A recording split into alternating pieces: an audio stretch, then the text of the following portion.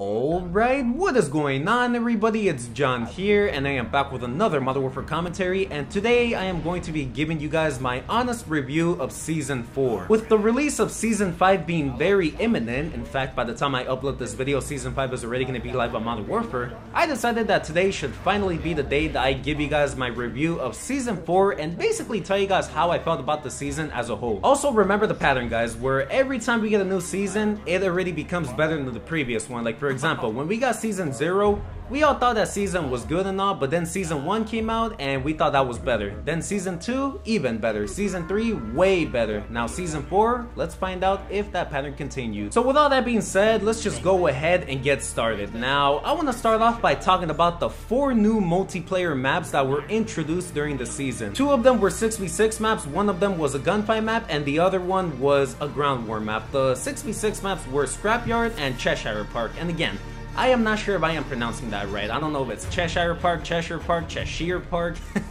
I just call it Cheshire Park because, I don't know, that's just how it looks to me. And then the gunfight map was Trench and the ground war map was Barricade Promenade. So let's start off by talking about Scrapyard. Now we all know Scrapyard from Modern Warfare 2, or maybe even some of us know it from Warzone because it's located near Boneyard, and Scrapyard, honestly guys, was a pretty good remaster, and the main reason to that is it wasn't entirely revamped like Shipment. When it was first announced that Shipment was going to be remastered, I was pretty hyped, but once I saw that it was going to be revamped a lot, where containers would be moved around a little bit, some of them would also be opened up, I was kind of skeptical about it because I felt like the spawn system was going to be horrendous, and I was 100% right. However, with Scrapyard, the only change I could really notice is the addition of doors. And again guys, I do not like doors. Nobody likes doors, but they don't really affect the gameplay, and also the spawn system on here is fairly good. You're not spawning in front of enemies, giving them an easy kill, or enemies are not always spawning in front of you, which gives you an easy kill. Sure, it may happen here and there because I have gotten that before, but rarely. It's very rare for an enemy to spawn right in front of you, or for you to spawn right in front of an enemy on Scrapyard. And I forgot to mention that the remaster of Scrapyard is beautiful. The sky is blue and it looks very nice, the sun is shining, and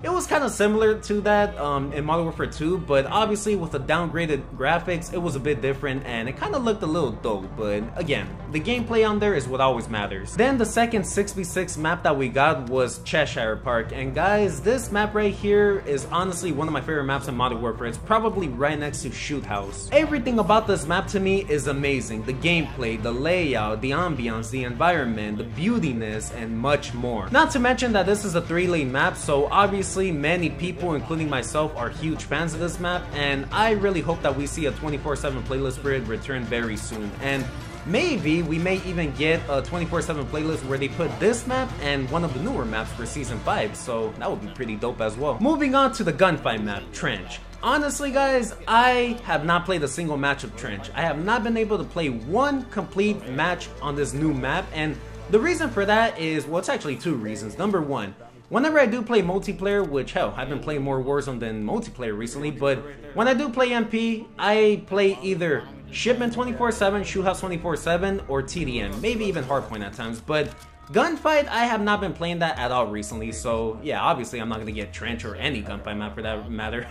And then, number 2, whenever I do play Gunfight, for some reason, I never get Trench. I'm always getting Hill, King, Docks, Pine, you know, all those gunfight maps that we've seen before, but for some reason Trench just never comes in the rotation. It's very unfortunate guys. I really wanted to play Trench because this seems like a very dope map. I like the layout of it, and there's also an Easter egg on here where you could open up the bunker. When you open it, you could go in there, explore, and there's another Easter egg that you could do inside of the bunker where if you do it, you could open up a secret door, and then there will be a teddy bear that fires a minigun at you. So it's like a fun Easter egg. Moving on to the final multiplayer map, which is the ground war map, we have Barricade Promenade. This is basically Promenade East or West from Warzone, but now as a ground war map, and this right here is another map that I have not played a single match on because, well, I have not played Ground War at all. I didn't play a single match of Ground War during Season 4. But from the looks of it, from looking at the map layout, I can tell that this map is pretty unique because this might be the only narrow map that we have in Modern Warfare that's literally shaped like a rectangle.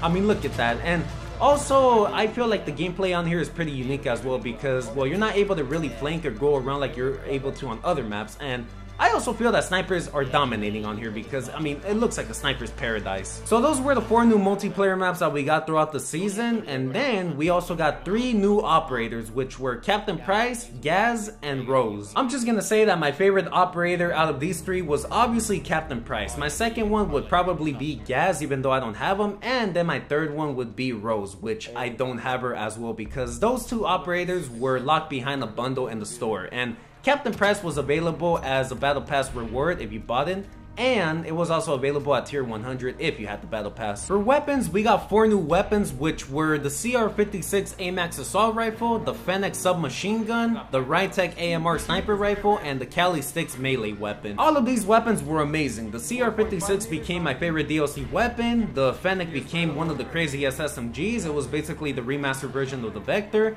The Rytec AMR was pretty good in multiplayer, but in Warzone, it was horrible. Completely trash. I mean, this thing shoots 50 cal, but can't even get a one-shot kill to the head, so they need to fix that. And then the Cali Sticks, I have not unlocked those yet, but I picked those up from enemies that already had them, and they are a lot of fun to use. I mean, they're also pretty annoying because as soon as you get hit by one of them, you're pretty much guaranteed to die since you melee super quick. For Warzone, we got a good amount of updates as well. We got 3 new modes, which were Warzone Rumble 50v50, VR Realism, and Juggernaut Royale. Then we got 2 new contracts, which were the Contraband Contract. By completing this, you would get the Lonely Lagoon Blueprint for the AX50 and some money. And the other contract was a supply run contract, and this right here was basically a fire sale, but you had to get to a specific buy station, and once you got there you would get some money and you would be able to buy items at a discounted price. And some new events such as a choppers event where choppers would spawn in. If you destroyed one, it would drop a loadout crate, and if you got it, you would get a ton of loot, everything you need to win the game.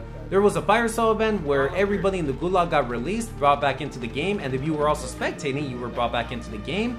And the fire sale event, which would basically be a fire sale for every buy station. Every item was at a discounted price, and if you had to bring back your teammates or get a soul revive, those were free. And the final thing I want to talk about is the Season 4 Battle Pass. This has got to be the best Battle Pass out of all the Battle Passes we have gotten in the past. We had so many great items in here, from weapon charms that, yeah, I know, it's just weapon charms, but they were pretty dope, to amazing blueprints for weapons that I never thought we would see, to many skins for operators, and all that kind of stuff. My favorite rewards from this Battle Pass have got to be the operator skins, the weapon blueprints, the tier 100 rewards, and the new weapons. But like I said, all of the items were amazing. And I'm very glad that Infinity Ward is continuing to give us all new weapons for free. They're not putting them behind a paywall or behind supply drops, you know, all that kind of stuff. So I'm really happy that, you know, all you gotta do is grind the game to get these new weapons, and you don't even need to own the $10 Battle Pass because these weapons are free. And yeah guys, that is pretty much everything for Season 4 that we got, and of course I may have missed a couple small things, but for the most part I mentioned all of the big things. So my overall rating for Season 4 would have to be an 8 out of 10, and this is still a pretty good rating. Obviously it's not like I'm giving it a 5 out of 10, 4 out of 10, or even a 6 out of 10. No, 8 out of 10. Pretty good season, and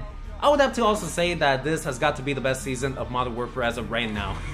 We're still continuing with that pattern. What I was really hoping to see was the nuke event that was heavily teased during Season 3 and Bunker 11. I really thought that Season 4 was going to be the official season where we finally see what happens, but nope, I was wrong. We didn't get a single thing about that, and oh my goodness guys. Again, I'm really anxious. I want to see what's gonna happen. That's the main reason why I gave Season 4 a solid 8 out of 10, because we were anticipating many events but didn't really get any of them. And when I say events, I'm talking about like huge events that are game breaking, that literally changed the map of Warzone. But we are finally going to be getting that for Season 5, so yeah, maybe Season 5 will be the nuke event as well. I really hope, guys. But anyways, that is pretty much going to be my Season 4 review, so thank you guys so much for watching. Make sure to drop a like if you guys enjoyed, subscribe to the channel if you guys are new, and turn on post notifications so you guys are notified every single time whenever I upload. And let me know in the comments down below what you guys thought about Season 4 as a whole. Did you guys think that this season was pretty fun, disappointing, boring, overhyped? Anything, let me know. Again, I personally thought that Season 4 was pretty good. Best season as of recording this video to me, but I was anticipating a little bit more with that nuke event, and I'm gonna stop talking about that now because we are finally getting something huge for Season 5, and that is The top of stadium being blown off, being able to enter stadium, being able to enter the interior of airport, the new train, all that kind of stuff. So yeah, that nuke event, I guess we could wait now, but I still want to see it very soon, man. I'm just so anxious. But for the last time, I'm going to be back on the grind, so thank you guys so much for watching. If you haven't already, make sure to drop a like, and hope you guys have a nice and wonderful Wednesday. And with all that being said, it's been John, ready to play some Season 5, and oh my goodness, guys, by the time I upload it, we're going to be going at it already, and I'm out. Peace!